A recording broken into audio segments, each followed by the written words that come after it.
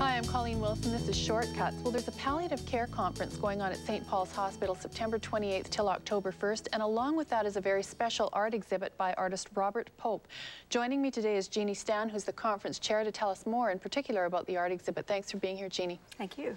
This is a very special art exhibit because I understand that Robert Pope himself was a cancer patient who was diagnosed at 25, died at 35, and his work features art that depicts the struggle with cancer. Yes, he tried to paint his experience of having cancer and going through all the different therapies.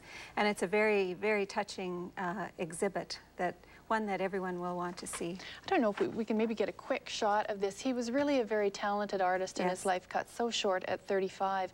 It must be very moving to see these pictures. It's extremely moving, and his father and mother are going to be here in Saskatoon for the exhibit, and there's always a Kleenex box close because people are very touched by the exhibit. And such a talent, you know, really such a shame. But at least he was able to leave something behind of his talent. Where will people be able to see the show?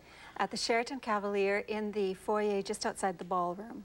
And the exhibit will be open from 11 o'clock on Sunday until closing at noon on Wednesday. Well, do check that out, the Robert Pope Art Exhibit. Thanks so much, Jeannie, for being here today. Thank you.